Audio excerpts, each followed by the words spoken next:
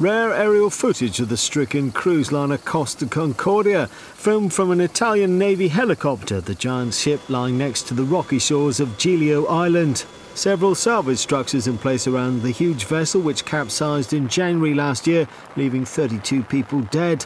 A complex operation to bring the wreck upright is due to start on Monday.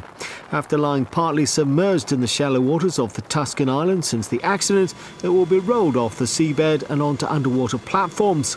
The operation to lift the vast floating hotel, which is lying on its side on a rock shelf just outside the harbour mouth, will be one of the most complex ever attempted.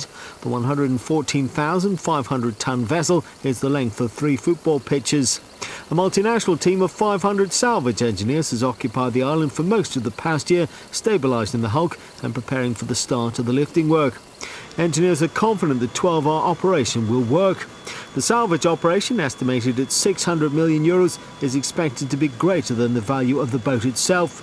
The ship will eventually be towed away before being broken up for scrap.